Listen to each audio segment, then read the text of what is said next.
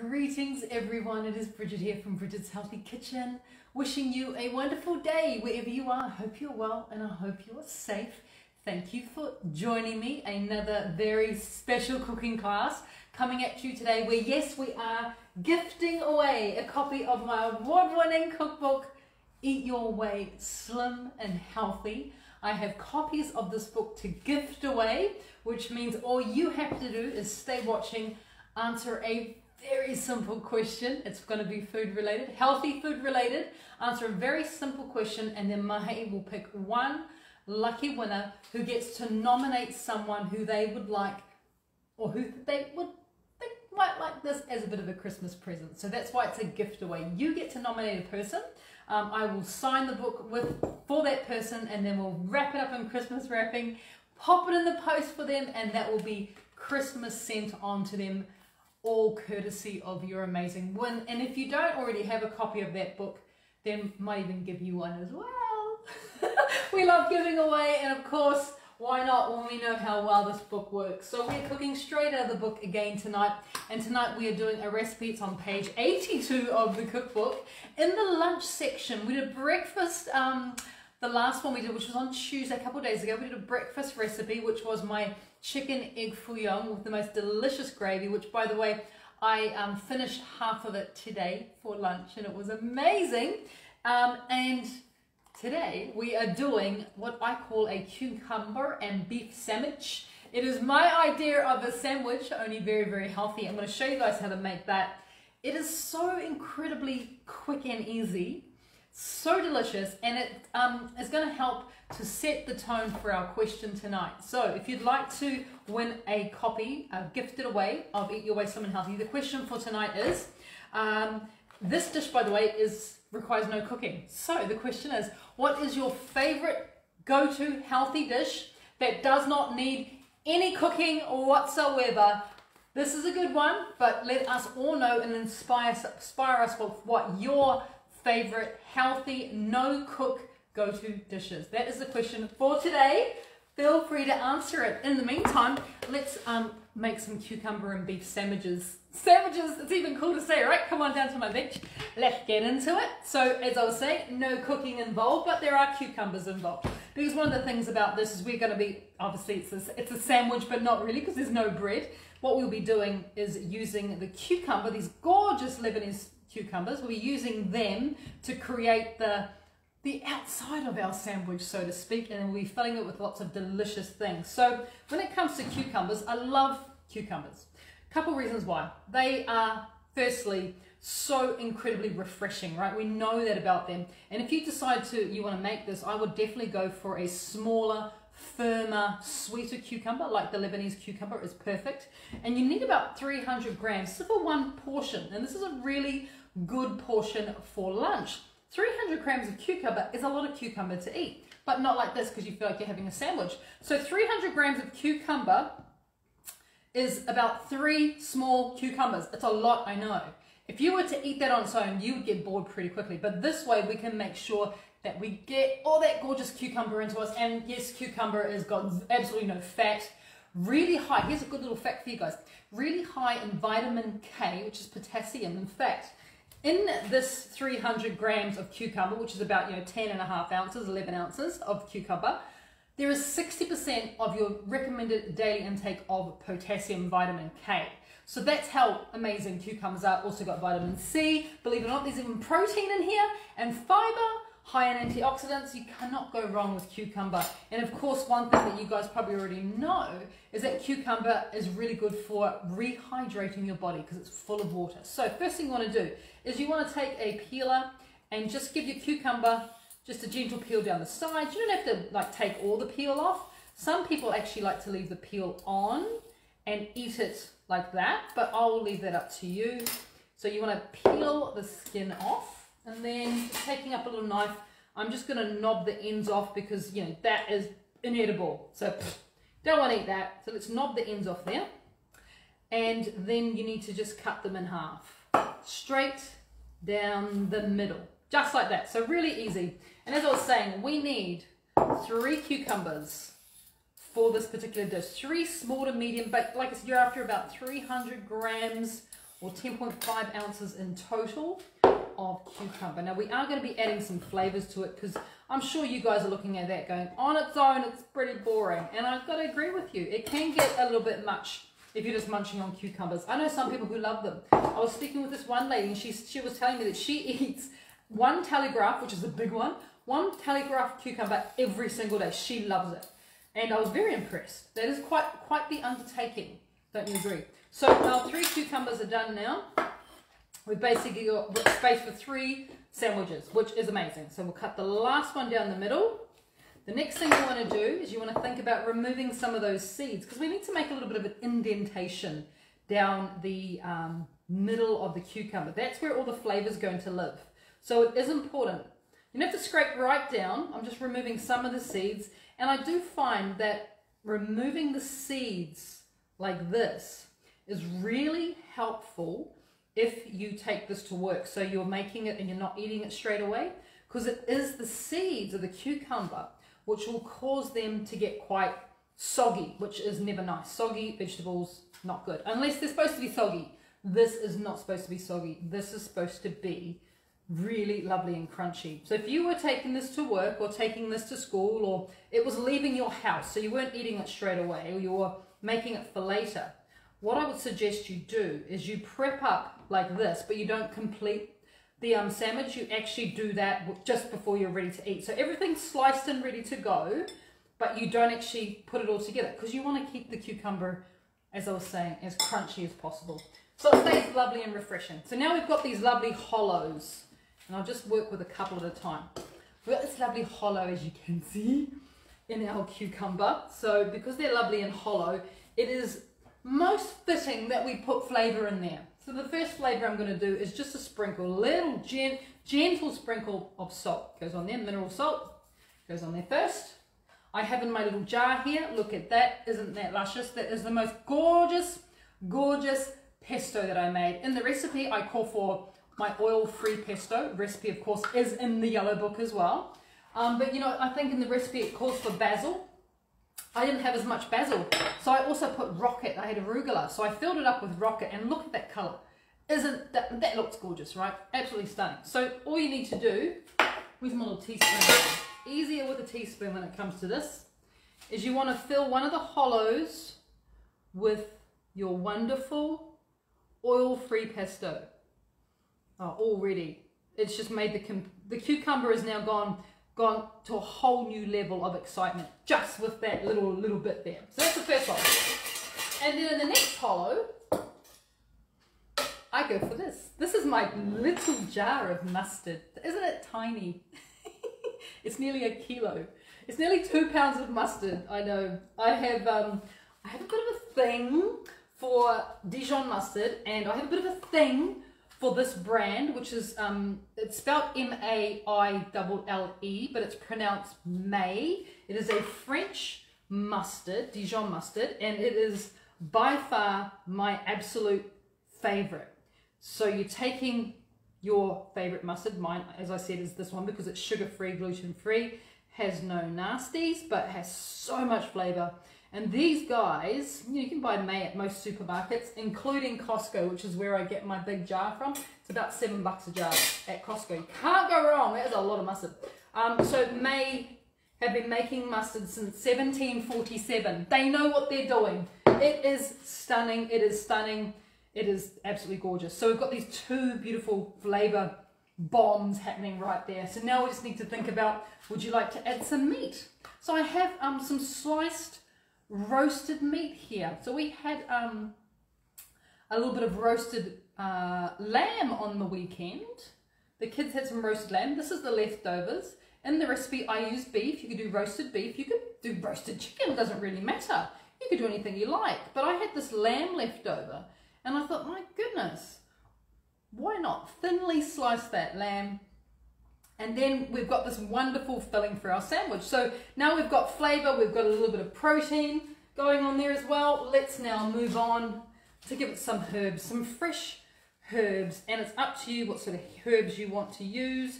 You could use basil, you could use mint, you could use coriander. Look, you could use anything you want here, but I would definitely suggest that you add additional herbs here, because it's really going to help with that lovely flavor explosion, which is what we want when it comes to making something like this, because you know you're doing your body such incredible favors by all this wonderful vegetable that you're eating. But you also want to make sure that it tastes delicious so that you keep on eating it and don't get bored. So that's where things like pesto and sugar-free, gluten-free mustard and fresh herbs, that's where these things really come into their own, because they give us the opportunity to eat all this goodness and not get bored, which is so important, because the last thing you want is some type of meal fatigue. All right, your lid goes on like that, and you now have literally, oh, no you don't, it falls over first. Once the lid goes on, like that, you have one of the most gorgeous little treats that would be so easy to eat, right? So easy to eat. Let's put that down there. I'm going to make one more. Actually, I'm going to make two more, but I'll show you very quickly. So it's simple. I like to work with a teaspoon just because it's so much easier to get, you know, the pesto down one side, just like that. And then, of course, we're going to swap sides and we're going to lay the mustard down the other side. Look, if you don't like mustard, and I know that people who don't like mustard actually exist. I didn't realize this until a while ago when our son decided he didn't like mustard. And I was like, what? How's that possible? And this mustard isn't like a real peppery one, hence why you can see I'm kind of layering it on quite thick. So you can do that, but if you don't like mustard, then you don't have to add it. Just add like pesto on both sides, you know. You could add, definitely if you wanted to add a bit of black pepper, I would totally suggest that is a good idea, because it just gives it, once again, you know, a little bit of a bite, which is what we all want. A little bit of herbs go down there. Like literally, this is one of the little cutie dishes that is so easy to do, and it's pretty versatile. I'm going to show you another variation in a second of what you can, you know, how you can stuff it, and you've got these cute little things just waiting to be eaten. Oh shucks, I want to eat that now. All right, last one. I've got one other way that I want to show you guys. That is just an option. Yeah, I love options. You know, we're speaking about not getting meal fatigue and getting bored with your food.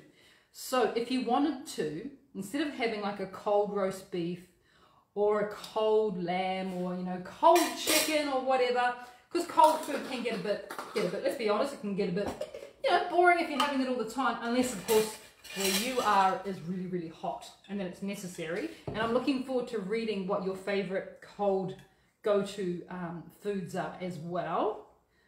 But if you wanted to, just mix it up a bit, just a little bit. Here's another thought for you. Behind me in my little frying pan, I pre-cooked off some little turkey meatballs, just some little ones, little cute little turkey meatballs. They're literally probably like half the size of a normal meatball. And I was cooking up some turkey meatballs and I was like, I might make them a bit smaller, because wouldn't they just be so cute if we serve them like a meatball sub? I think I'm going to get 3 in. Like a meatball sub in our cucumber. And also they're still a little bit warm. So remember I was talking about how you can get a little, sometimes your palate can get a little bit bored if you're always eating cold food or you're always eating hot food and you want a bit of a change. Well, this is actually a change all in one dish, because you've got the warm meatballs and the cold, refreshing cucumber, which I just think is absolutely fabulous. A little sprinkle of salt. And there you have, oh my gosh, check it out. You have a little meatball sub. Isn't that fabulous? Just gorgeous. I know, right? I'm going to leave that there. I want to put on a plate. It's actually now that I've put them all together, it's already my favorite, because it looks incredible. It looks like you just want to dive into it, because you know that it's going to be so delicious, especially turkey meatballs. And then yes, the meatball, by the way, the meatball recipe is also in the book as well. If you're looking for it, it is in here. And I literally used the meatball recipe from the book. And then I just made them really small. Like they're probably 20 grams each, which is like about 0.7 ounces. So they're little tiny meatballs, cooked them up in the frying pan, and then thought they would make the perfect little meatball sub, as well as, of course, our classic, well, lamb and cucumber sub as well. And I'm going to give Mahi a couple of minutes because he's going to choose our winner. In the meantime, while he's looking, he's already got it. Yep. Wow, he's already got it. I'm just going to continue just a little bit more because I've got a couple more stuff that I want to say about cucumbers before I announce the winner of today's gift away. One of the other reasons we talked about when it comes to cucumbers is they're zero fat, which means really low in calories. I know we don't count calories, but in case you were wondering, cucumber is exceptionally low in calories. Something ridiculous like 45 grams of 45 calories, sorry, and 300 grams of cucumbers. So extremely low in calories, but you knew that anyway. But the other thing that I really love about cucumbers is that they have fiber, which is good because that helps to keep us regular. So it keeps our bowel movements regular, which is really important. It also has water, high concentrations of fluids, of water, which once again helps to maintain our regularity when it comes to bowel movements. But the other really cool thing about your digestion when it comes to cucumbers is they're really high in pectin. And pectin helps to keep our muscles that are in our digestive system contracting and working, and it actually speeds up the muscles. And it's those muscles that are responsible for helping to push the food through your system. So some people do have a bit of a lazy digestive system, and it takes them ages to process food. But pectin, which you also find in green apples, there's pectin in apples, pectin of course now in cucumbers, as you know, helps to keep those muscles active and helps to keep pushing food right throughout our entire digestive system, which is so important because we want to regularly be having a good clean out to make sure nothing's kind of hanging around that shouldn't be there. So cucumbers are very cool in all those sort of ways, plus super refreshing, high in vitamin C, high in vitamin K, all those wonderful things. And now we're going to announce the winner, because I think it is time. The winner of today's Eat Your Way Slim and Healthy gift away is Robin Sen. Robin is based in Victoria, and if you could please read us Robin's answer. Thank you, Mahi. Nothing better than berries, coconut yogurt, and fiber syrup on a warm afternoon. And she's got another. She said, "Oh my God, ginger crunch, maize balls, yellow to curb your afternoon sweet attack." Okay, she had a couple of really good ones. Robin had a couple of great suggestions in there. Her first suggestion for her go-to cold, no cooking required snack is definitely one of my go-tos as well. Coconut yogurt, berries, and fiber syrup, which is such a wonderful little treat. It's hard to believe it's healthy. It's hard to believe. And then she also talked about how much she loves the ginger crunch balls as well, which once again is a no-cook treat. So congratulations to Robin Sen from Victoria. You are the winner. You get to nominate one lucky person to get given a copy of this book.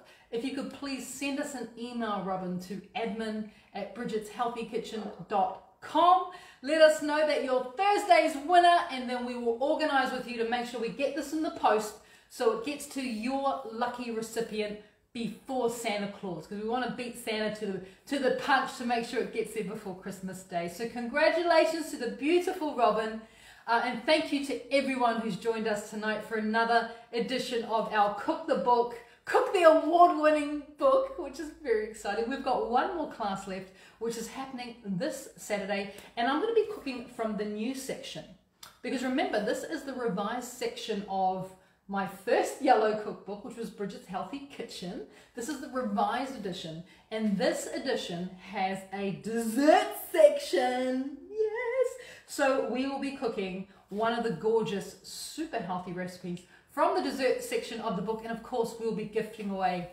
more copies of Eat Your Way Slim and Healthy. So thank you for joining me. I hope you try this. I hope you do.